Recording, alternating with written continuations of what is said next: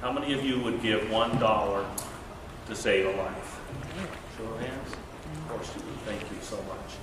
That's the basic idea of $1 for life. I'm Robert Freeman. I'm a teacher at Los Altos High School in Los Altos, California. And I'm also the founder of $1 for Life, and I'm a member of the Palo Alto Kiwanis Club. $1 for life is what the name implies. The idea is really simple. We ask every American teenager to give just $1.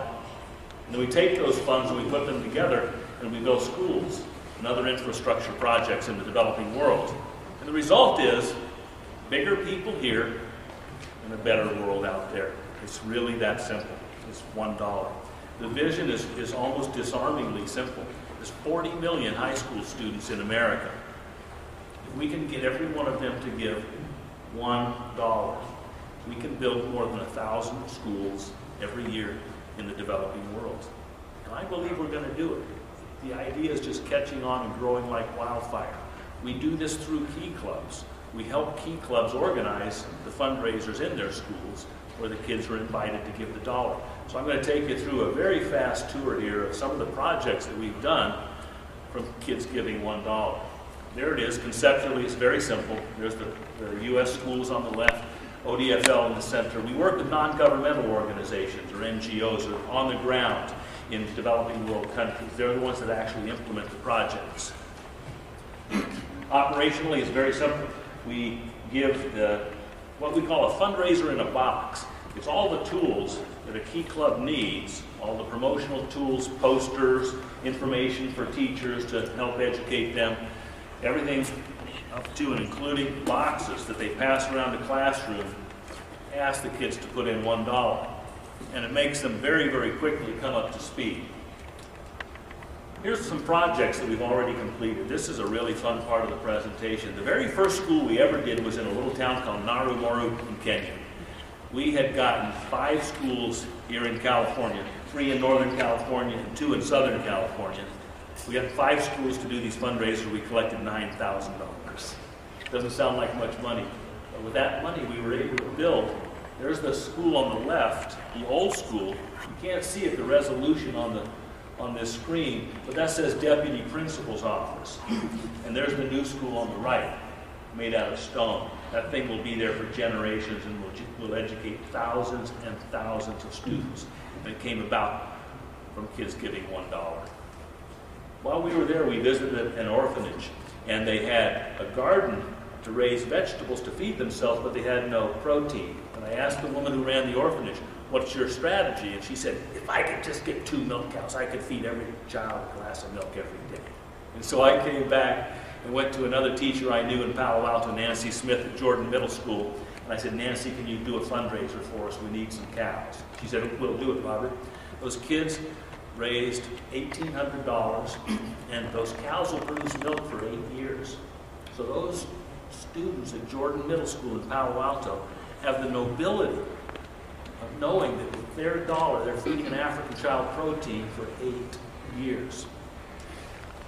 We bought schools for a desk in Malawi. They had finished the school but didn't have any money left for desks. The parents, we had helped contribute to the development of the school. The parents had hand-built 160,000 bricks to build that school. It was an elementary school. It's the first school they'd ever had in a radius of 7 miles. We're now doing a high school for them. When the Chinese earthquake hit last year, within 2 weeks, with Bay Area high schools, we were able to ask kids, "Will you give just $1?" There was more than 10,000 schools destroyed.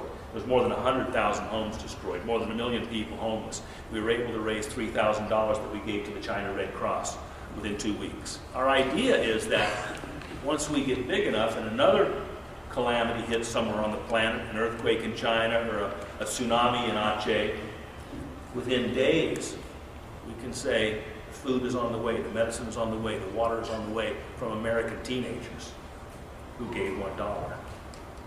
There's a school we built in Nepal, a 3-room school.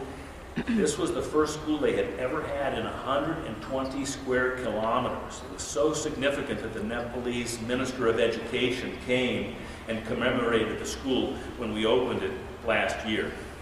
That cost us $10,000, and kids from key clubs at 7 different schools helped raise that money. This is one of my favorite projects. We rented the back end of an 18-wheel truck over there. It's an ocean-going shipping container that we put on a boat.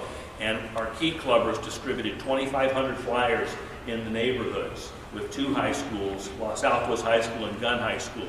And it said, if you've got an old bicycle in the garage that you're not using anymore, bring it on down. We'll put it in the container and ship it to Africa. And we did. And on one Saturday morning, we had about 35 Kiwanis members, the key clubbers out there loading the bikes into the truck, and we ended up shipping 452 used bicycles to Africa. We helped the high schools over there set up bicycle repair shops so the kids could learn an appropriate technology.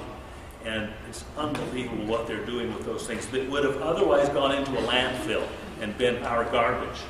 There's a new school that we just finished in the village of Timau, Kenya. Again, there's the before on the left and the after on the right. And that was just opened earlier this year. Here, this is one of my favorite projects. In Nepal, when we built the school, we found out that when girls reach puberty, if the parents don't have a husband for her, they sell the girls. I don't have to tell you what they end up, their lifestyle ends up being.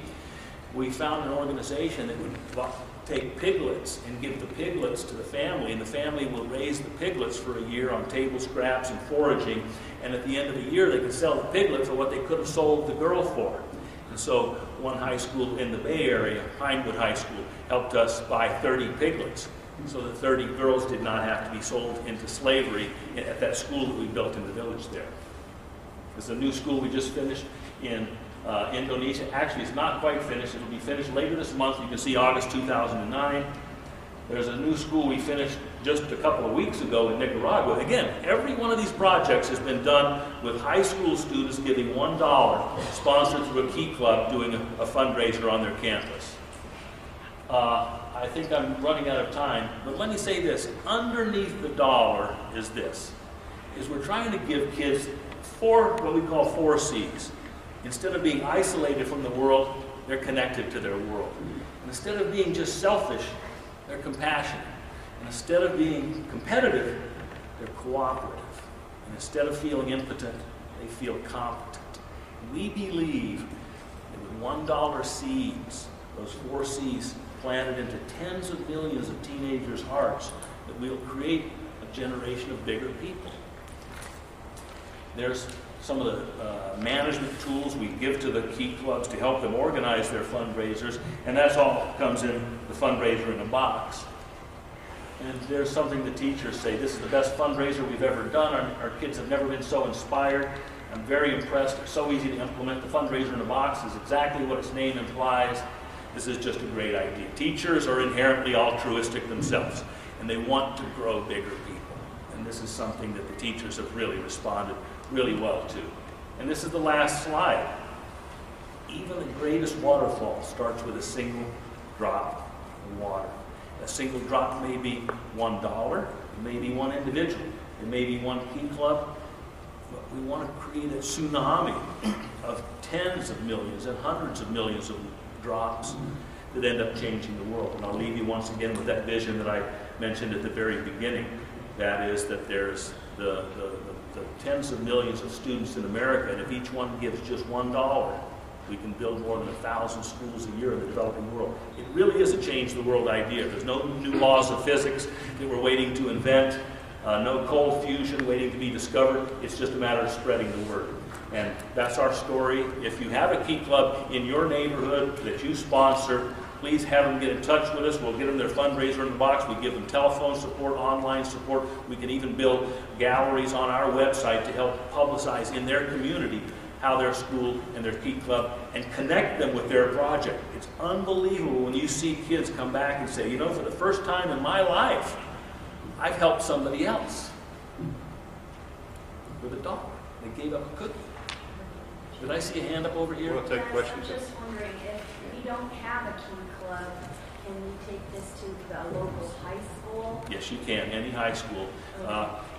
Robotics clubs, key clubs, international clubs, amnesty clubs. We do it with all kinds of clubs. All you need is an altruistic teacher who says, I'll organize. Okay, thank you. Thank you very much.